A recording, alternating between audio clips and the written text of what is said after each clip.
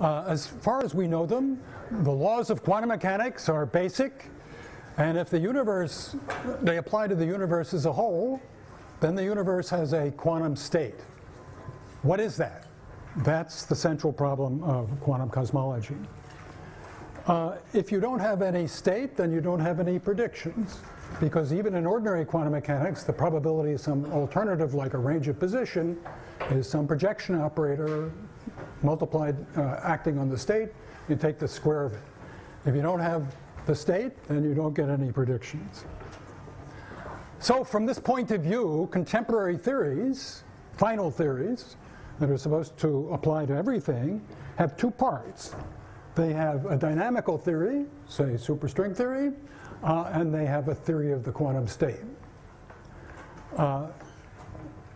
We can ask which regularities of the universe that we see, both of them are in general needed, but which regularities come mostly from one and most from the other. And I suspect here we've got an unfinished task of unification.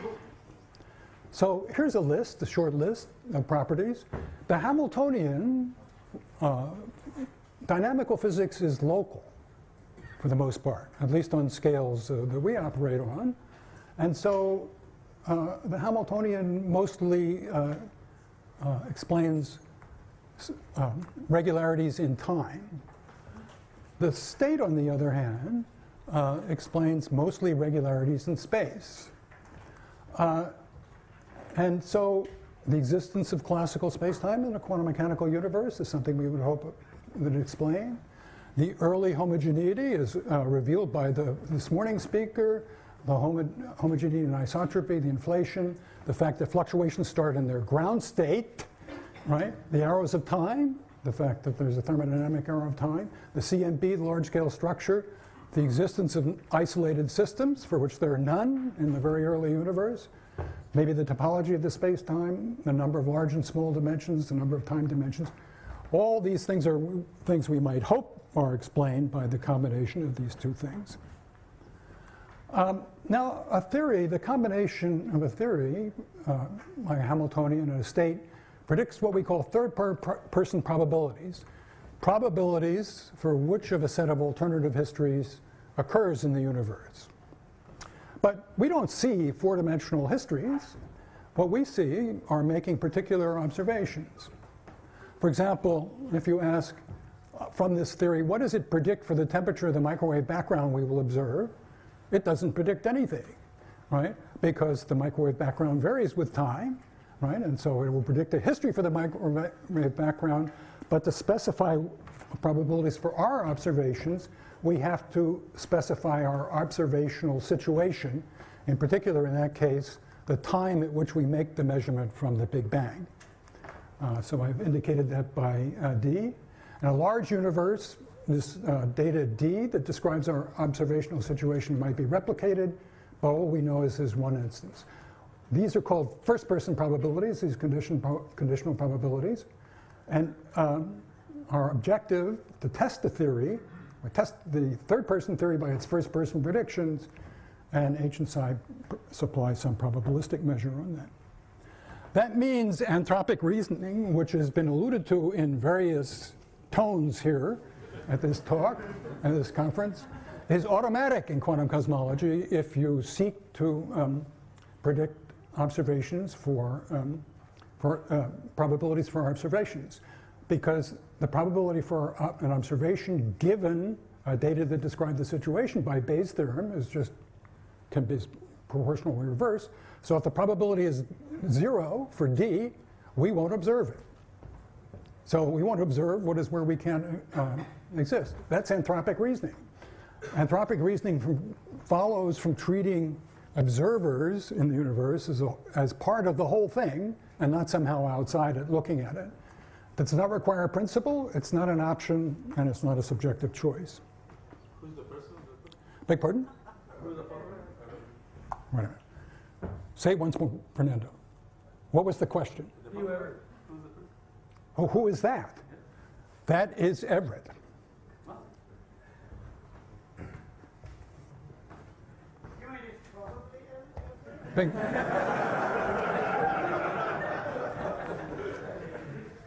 I wrote a undergraduate textbook in which I showed pictures of a few people, and then I got letters. I had completely the wrong pictures for other people. The whole thing had to be reset on the next.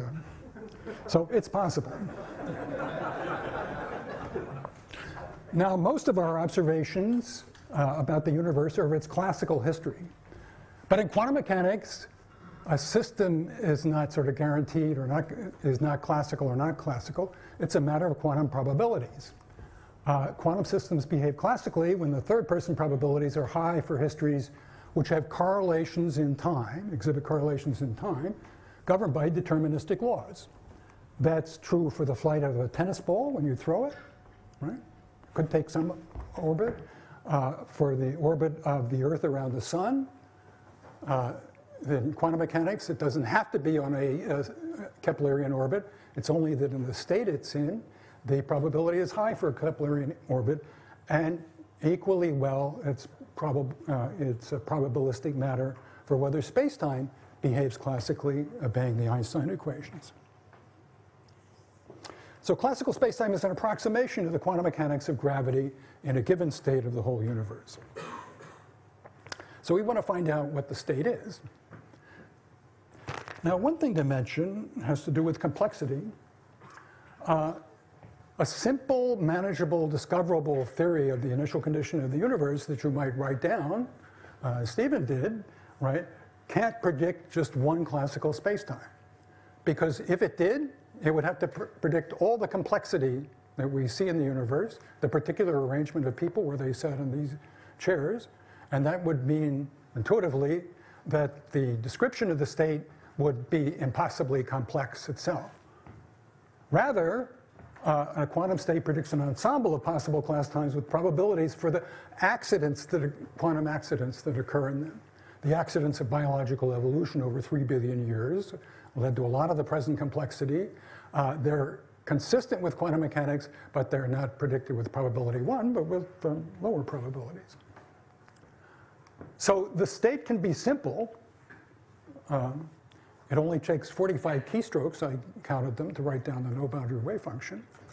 But the individual histories can be very complex in the ensemble. As I said, an example of that is the complexity of our own universe. Another example, which we'll be talking about that's more relevant for my talk today, is the classical spacetimes of false vacuum eternal inflation.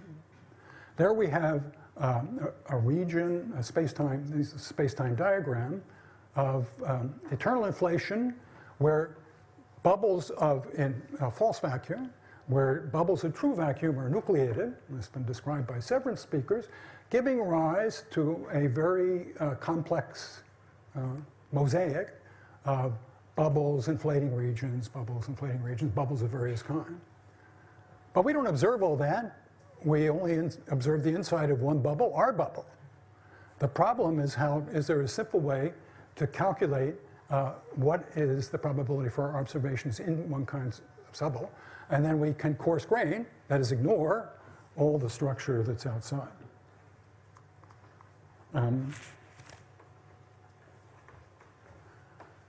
Quantum mechanics, as I hope to tell you, supplies a manageable way to coarse grain, very simply. To do that, I have to give you a 3-slide introduction to decoherent histories quantum mechanics. The most general objective in any quantum theory, as I think I've already alluded to, is the prediction of probabilities for histories. In this case, histories of the whole universe or for the Earth going around the sun. And so these are histories of space-time geometry and field. But there's an obstacle for quantum mechanics to predict histories, which you can see very clearly in the 2-slit experiment. Maybe you'd like to predict a probability for here's an electron gun, emits electron, passes through a screen with 2 slits, and makes the characteristic interference pattern over here. Maybe you'd like to predict the probability for whether it went through the upper slit and the lower slit. But in quantum mechanics, probabilities are squares of amplitudes. The probability that it went through either slit is the sum of the 2 amplitudes squared. The probability that it went through the upper slit is the sum of that amplitude squared. And the square of the sum is not equal to the sum of the squares because of quantum interference. So it's inconsistent to assign probabilities to that set of histories.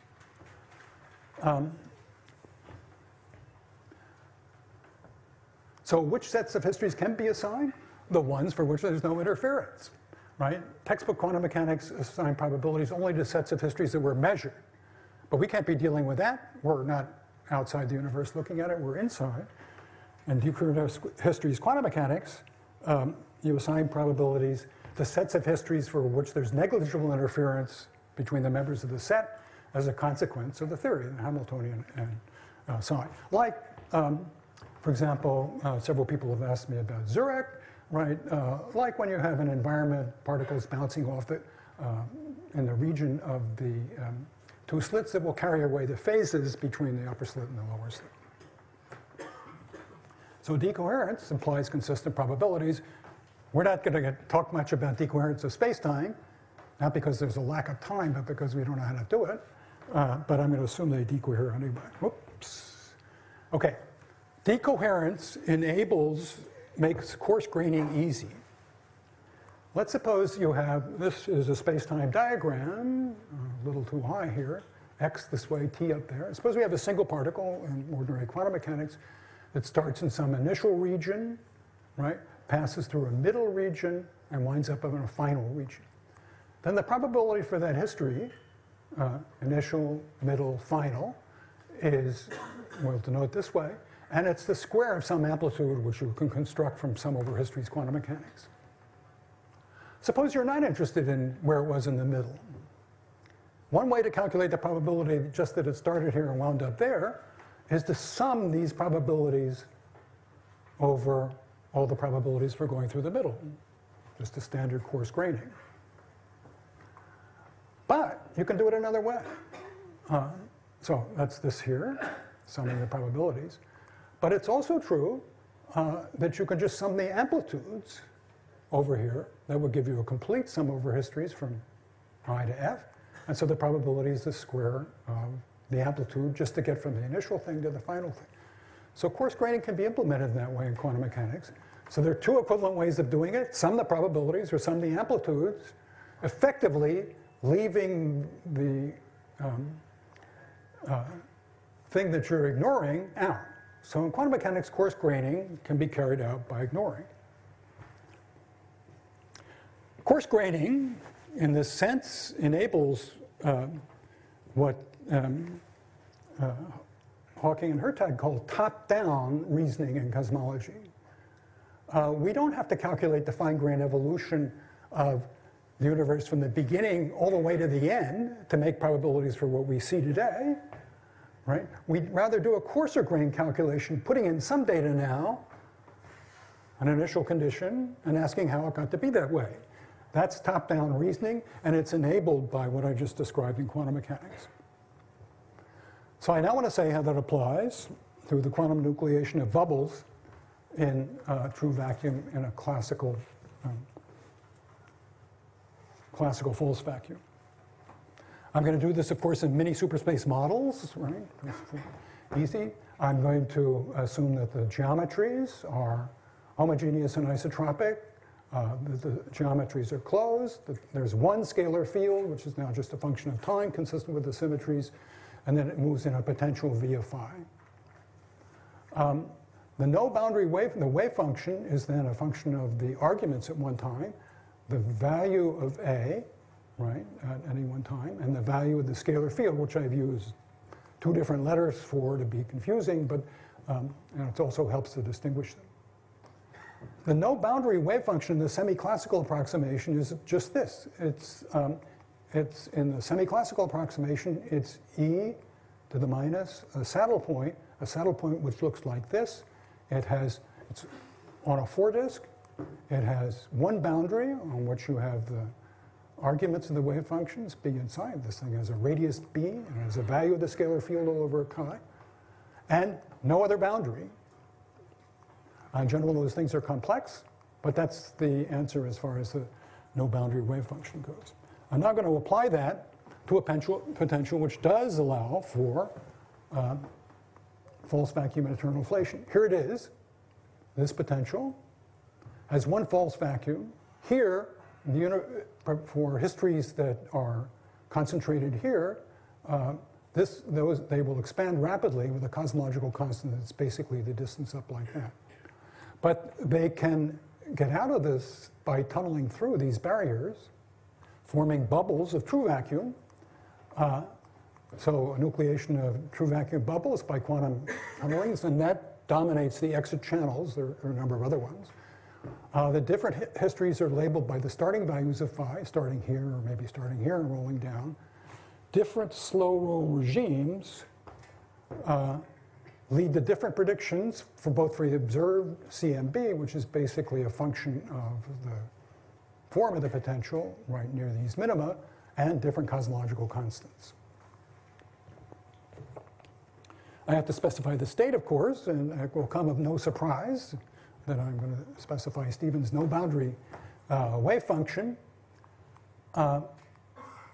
In the semi-classical approximation, any wave function, which is a function of the three geometries and the fields, B and chi, is of this form, right, where I external is some saddle point. So a wave function in general is defined by the collection of saddle points that approximate it. If we're just going to use a semi-classical approximation, that's sufficient and really all we can do technically.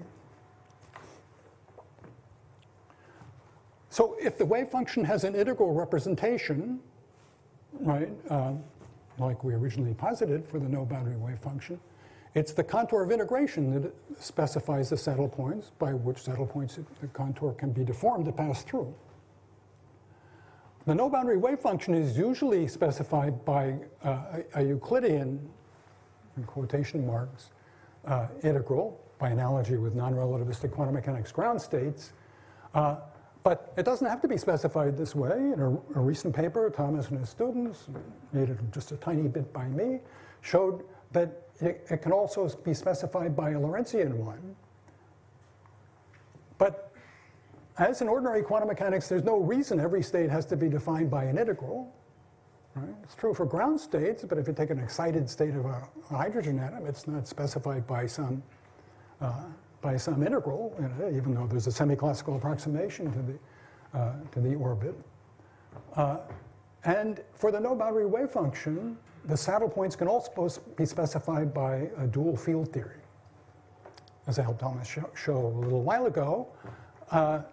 And that turns out to be an enormously powerful way of formulating the no-boundary wave function, as you will see in the next talk. The important now, several people have come up to me and asked me about Neil's talk here a little while ago. So this is my answer, right? It doesn't have to be an integral. It doesn't have to be a Lorentzian integral. We specify it by the saddle points. There is the phenomenon of eternal inflation, which Thomas will talk about in the next talk. But there isn't, I think, any of these great distinctions which are being made. Back to false vacuum eternal inflation. The theory predicts, with that potential, not one classical spacetime, but a multiverse of possible ones, with bubbles in different places, different kinds of bubbles. These are supposed to be yellow, yellow, green, and so forth. The state, these are complicated. The state has de Sitter symmetries, right? But the individual histories do not. That's important for making predictions. Because now we can coarse grain. We coarse grain over everything outside our bubble.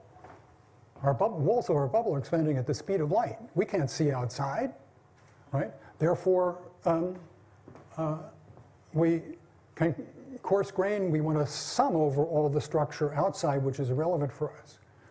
But using quantum mechanics, we can coarse grain simply by ignoring the stuff outside and considering one bubble our bubble.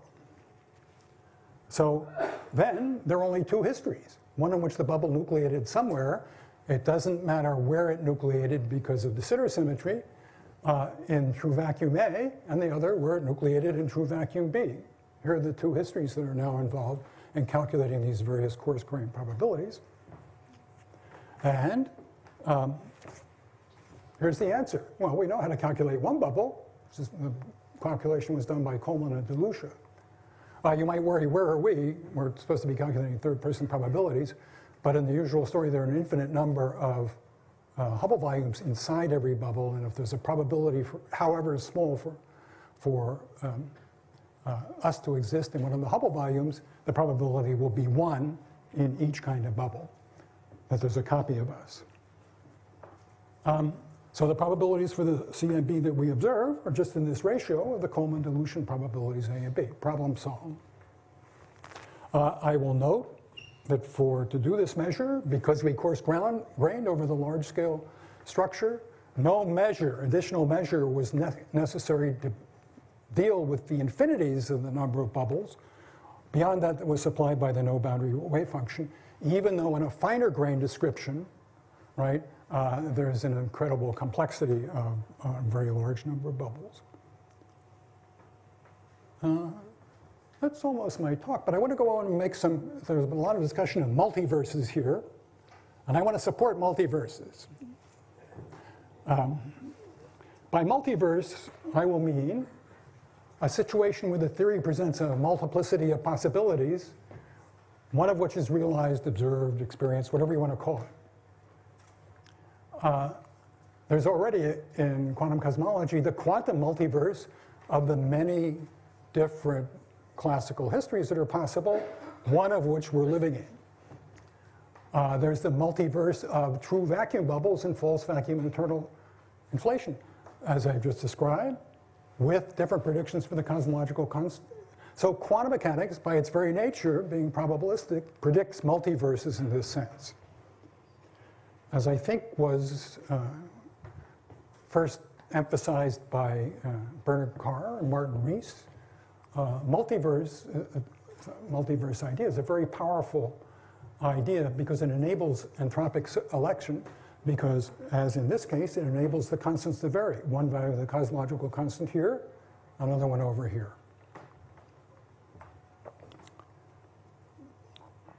So there's not just one history with bubbles, but an ensemble of possible histories. So it's a multiverse of histories at a given level of coarse graining. But it's much better than that, or much worse than that. There are multiverses that exist in different levels of coarse graining, as in the ones through which we calculated the Coleman dilution probabilities, which are very simple. People worry that we don't see the other bubbles. A number of things to say about that. If we have a multiverse consisting of different histories, we don't see, in some sense, the histories in the ensemble. Schrodinger's cat does not observe the dead cat, which is the alternative history, right, in Schrodinger's story. We don't see the other bubbles because they're space-length separated in us. We might see another bubble if there's a collision between them in our past. That property of multiverse is very familiar not just in physics, not just in quantum cosmology, but everywhere. For example, in biological evolution. In biological evolution, we have a multiverse of histories in which different things happened, different mutations occurred, different stuff proliferated, and so forth. We don't see it. It's in the past. We can't see it, and yet we believe it because of the evidence today. The multiverses that we're talking about here are, we don't see them, right? Well, we believe in them nonetheless because they're predicted by if we believe in the theory. Are multiverses falsifiable? Well, yes, they're falsifiable if the ingredients that go into its construction are falsified. Theory of the quantum state in this case, the theory of the dynamics, and that allow different vacua, a landscape, where the constants vary. Just like the theory of evolution is falsified, if the mechanisms for genetic variation can be falsified, mutation, genetic drift, recombination, and the fitness landscape, if you can get rid of that. So you can't just, a multiverse is not just some idea that's added on, independent of the theory. It's a consequence of a particular class of theories. If you want to reject it, you have to get rid of that potential. Say for some reason it doesn't exist. Well, I hope that settles multiverses. Unlikely as that's going to be, but at any rate. They're part of the theory and just occur naturally. They occur in every quantum mechanical situation. They're just promoted to cosmology. I'd now like to return, since I have a few minutes, to the list I had in the beginning. I looked in my list of, I can't find my talk from Stephen's 60th birthday. I think because it used those pieces of plastic. Does anybody remember those?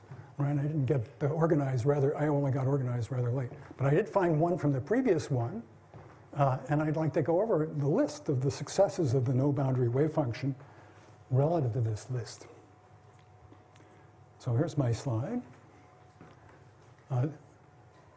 Does it predict classical Lorentzian space-time? Yes, I didn't go into the details of how it does that. It's a state. It predicts histories, Lorentzian histories.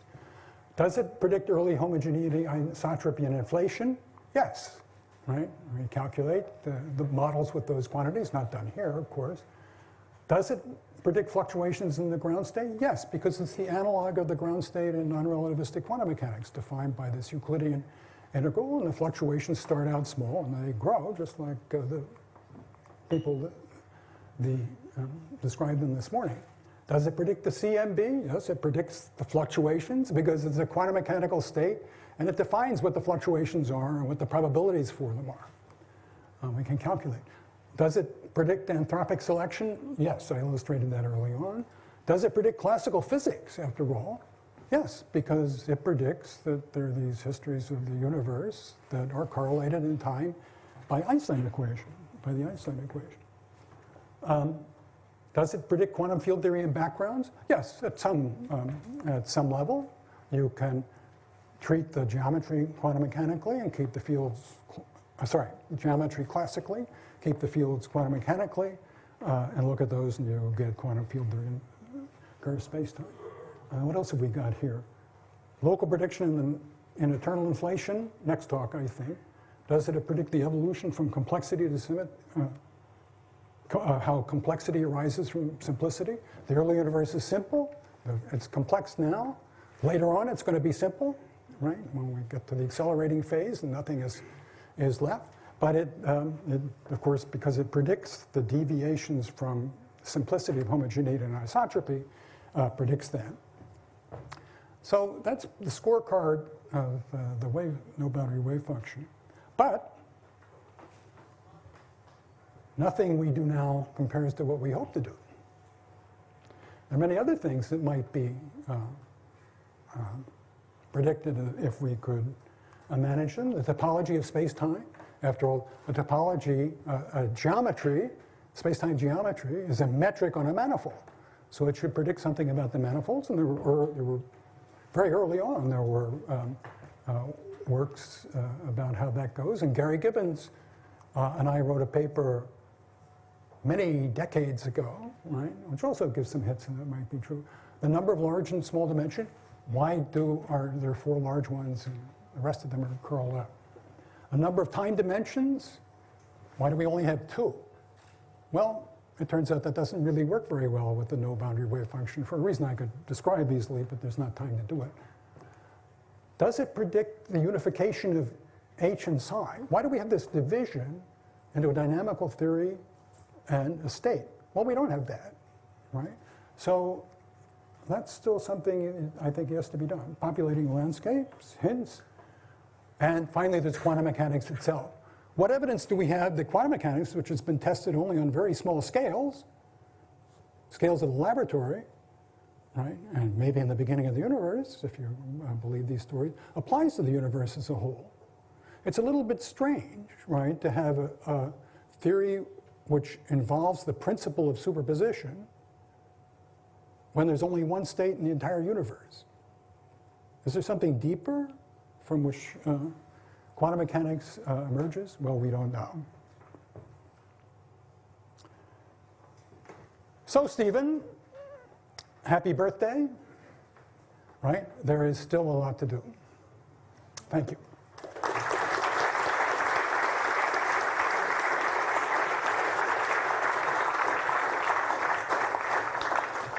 Thank Thank you very much. So there are probably some questions. Yes. Could you wait for the microphone? Yeah, I'd like to ask about the, you seem to have implied that the no-boundary proposal is relatively unique, but certainly otherwise in quantum mechanics we're usually faced with an enormous number of possibilities. Choices of states. And among your list of predictions, wouldn't many of those also come out of other distinct choices of vacuum states? For example, probably. For example, Vilenkin's we don't have any tunneling. Yeah, we don't have any evidence that's unique. I can tell you the history from my point of view. So any solution of the appropriate Wheeler-DeWitt constraints is a candidate for the wave function of the universe. So there's certainly plenty of them, right? Long ago, right, we were struck by the fact that the observational evidence shows that the universe then at the time was simpler than it is now, more homogeneous, more isotropic, more nearly in thermal equilibrium. Those seem to be properties that are associated with the ground state. But there isn't any ground state in the cosmology, closed cosmology gravity, because the Hamiltonian is zero because of time reparameterization invariant. But in non-relativistic quantum mechanics, you don't have to calculate the ground state from h psi equals E psi. You can calculate it from a Euclidean integral. So the idea was maybe the Euclidean integral will give us a state. And it's true. It gave us a state, right, for which I've just listed all the successful predictions. For example, the fluctuations starting out on the ground state, that was something that would naturally occur that was the analog of the ground state. But I can't exclude that there couldn't be other ones, right? We really think of the no boundary state as a kind of model, right, for if we have a deeper association, for example, as will be described in the next talk, with dualities, we might learn something different. More questions? Yes. That's it? Where are we? So is there any way you can make any sense of the idea of a pure state in terms of what we could observe? Sorry, is there any way we can? A pure state for the, in other words, we can't observe the whole universe, right? No, I don't think so. And so there's no sense in which you could ever test whether the universe is in a pure state. No, so that's an assumption. It's an assumption. Yeah, so because I think every system does have a state, despite what a lot of people tell me, right? So it's the sort of simplest quantum mechanics we can do. I don't think you can test a pure state, not unless you can replicate it, right, and then do it all over again. Right? Bad luck for that. But maybe there's something, it seems to me you're losing information despite, I understand the standard objections to this point of view, but I believe mine anyway. Yes. So on your checklist, you had one entry locality which didn't have a score. So could you please elaborate a little? It was probably keynote incompetence or something. A locality. Why are our field theories local? It didn't have a score because I have no idea why it should be local. Is it anthropic? That is, we, of course, exploit the locality all the time. You went to lunch up there, right? You came down and sat down here. You're functioning fine. And indeed, it'd be hard to imagine IGUSs, or rather information gathering utilizing systems. They exploit the locality because they learn here, apply there, right? And they move in between them. But is that just our particular situation? The trouble is we don't have any idea, except this is the realm of Fred Hoyle. Do you remember, you're too young to remember the black cloud, remember the big object that came around the sun and was intelligent? We don't have any idea, but all the ones we've seen so far, which are very limited, exploit locality. Oh, so why is that? Is there some other reason that the theories are local? Why aren't they non-local? That's why there's nothing in the box. It didn't answer that question. It assumed it. Yeah. What are the prospects, if any, of testing any of these things with analog condensed matter systems, for example? Well, the analogs in simple systems are the ground states, right? So there's plenty of But the fact that ground states can be computed in certain ways, I wouldn't say the success of that project.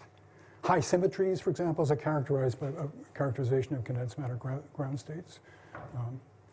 Typically, I wouldn't build much confidence in a theory of the universe from the success of those theories in the laboratory. The context is so completely different, having a universe in which we're inside, not measuring, just experiencing, and differing from a laboratory situation where we measure, control, and it's all out there. Okay, thanks very much. Let's thank Jim again.